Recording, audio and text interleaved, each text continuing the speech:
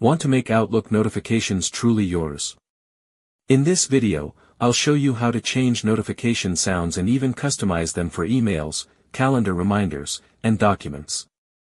First, open Outlook and click on the settings icon in the top right corner. From the sidebar, scroll down and select General. Now, click on Notifications. This is where you can manage all sound alerts. Here, you can turn sounds on or off for new emails. Want something special? Choose to play a sound only for emails from your favorite people. You can also enable sound for calendar reminders and document activity. This way, you'll never miss a meeting or important update. And the best part, you can craft your own tone.